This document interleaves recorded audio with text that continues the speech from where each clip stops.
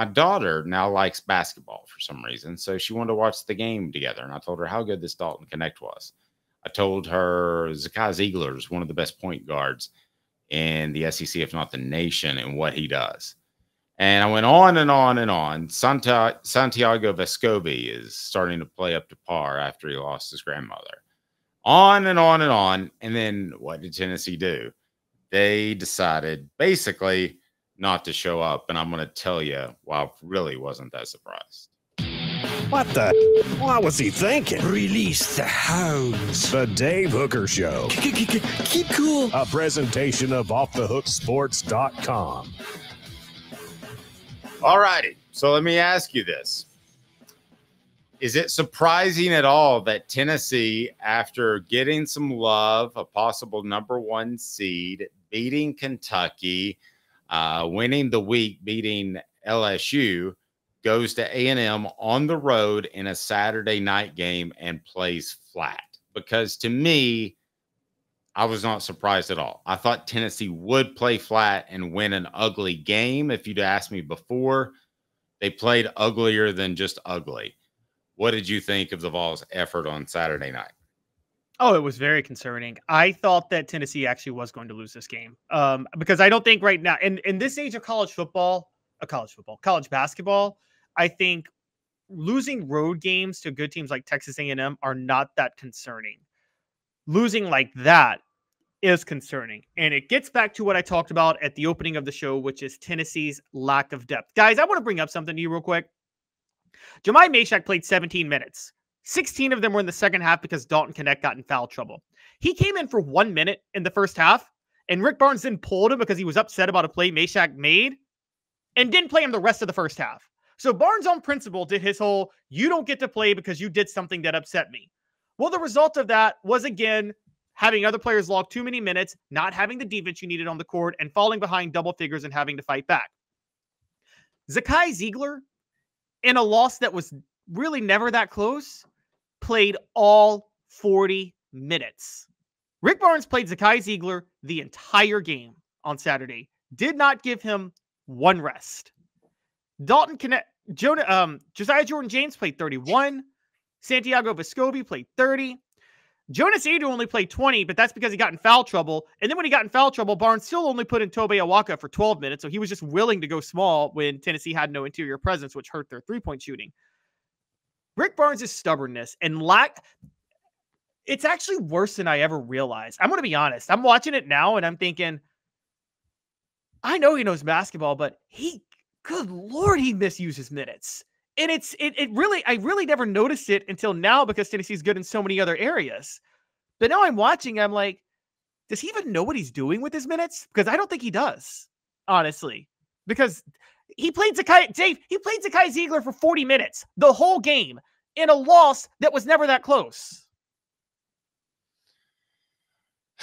I just thought they looked like they had dead legs. I don't think that it's as big of a deal as you do because I think it's fixable. Now, the question is Rick Barnes going to fix it and go deeper into his bench and not find himself in situations in which his guys have dead legs? That is my question. Now, that's what is very disconcerting if he doesn't change his ways. That to me is where you're like, oh, well, this might not get better and could get bad in tournament time. Once again, portions of the program brought to you by Andy Mason, AndyMasonRealEstate.com. Real estate experts with over 4 decades of combined experience in East Tennessee. Best prices, best service in the Knoxville area. But along those lines, do we think that Rick Barnes is suddenly going to play more players and make sure that his guys aren't fatigued? I have no reason to believe that's the case. I mean, Caleb, has this been something that you've seen throughout his career, or is this kind of a new issue with Rick Barnes? It's an issue that's been throughout his career that I never noticed. And I take full responsibility for never noticing it. But the reason I never noticed it is because there were so many other issues with Rick Barnes. His belief in the mid-range, his belief in defense over everything. I thought there were so many other issues with his philosophies that I didn't pay attention to this one. But then I went back and I thought, He only played 6 guys with that best Tennessee team he ever had that was number 1 for 3 weeks and flamed out in the Sweet 16. He also had eras at Texas. He had a year in Texas, Dave, where he started 17-0 in 2009, 2010. Got him to number 1. But he was playing only 6 guys, and at the end of the year, they finished the year 7-10 and flamed out in the first round of the NCAA tournament. This is what he does. And it's a big, big problem. And I don't know what is going through his mind. You know, I watched the game on Saturday, and okay. You can live with a road loss to a good team, right? In the SEC, a Saturday night road game against a very good SEC team. You can live with a loss like that, right? Yeah.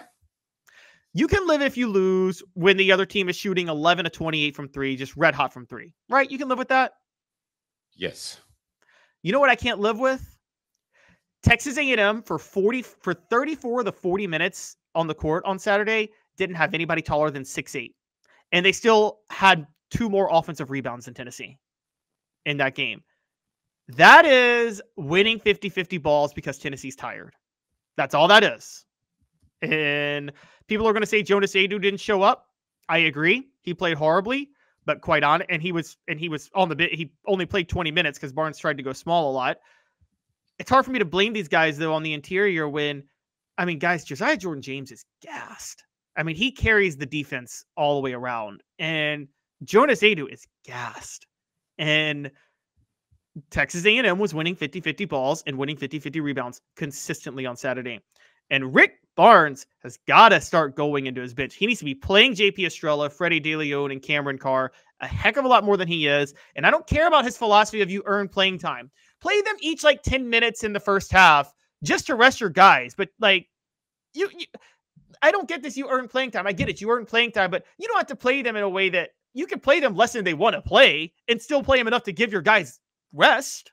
Here's the other thing too. And I know that the seedings aren't tied to where you finish in the SEC, but it would be really tough if things ended today and the selection committee got together to give Tennessee a 1 seed or even really a 2 seed when you have Auburn, Alabama, and South Carolina with better SEC records, better overall records, except Alabama has 1 more loss.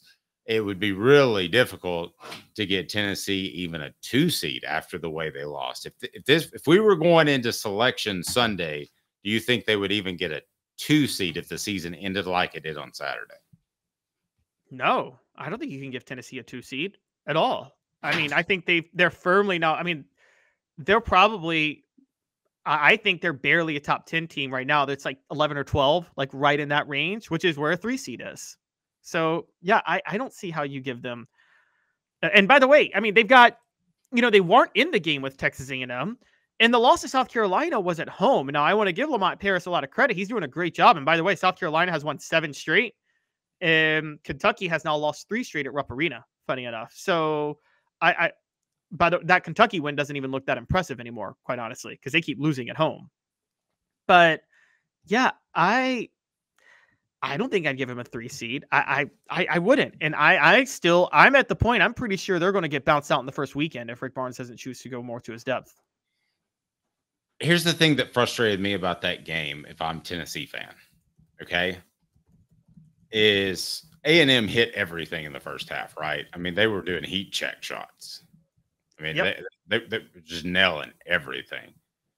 The thing that frustrated me is not that they heat checked it. I mean, that happens in basketball. You can get bounced. That's why the NBA play in a 7-game series. I actually prefer to see who the better team is. I think that's a better way of determining it. I know you can't do it in college basketball, but it ultimately has to affect you when somebody's hitting threes like they were. But that doesn't mean you get down and throw out the towel. I thought throw in the towel. I thought the body language went down.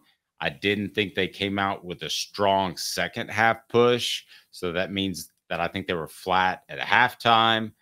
They made a little bit of a push midway through the second half, but it wasn't much. So let's open this up a little bit. After that game and more the way they reacted, are you concerned that Tennessee's a little soft? Show represented by Banks and Jones.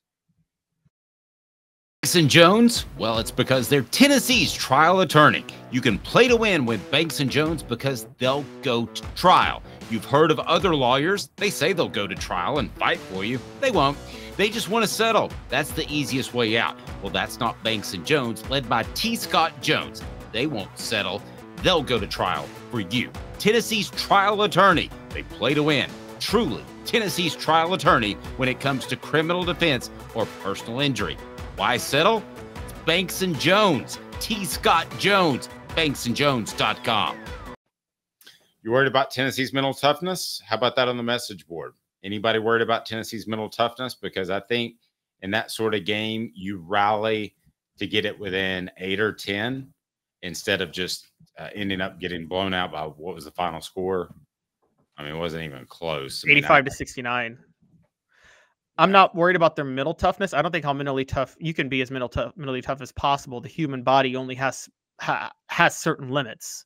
And Rick Barnes, by playing his guys so much, is pushing those limits. Like he's really testing. He's pushing their bodies to the limit. That's what's happening here. Okay, he's overworking his starters. And that it's just that simple. Do you think he's that insecure about the backups? I think he has a belief that you earn playing time. And he won't play these guys because he wants to teach them how to practice right. Okay, we're past the point.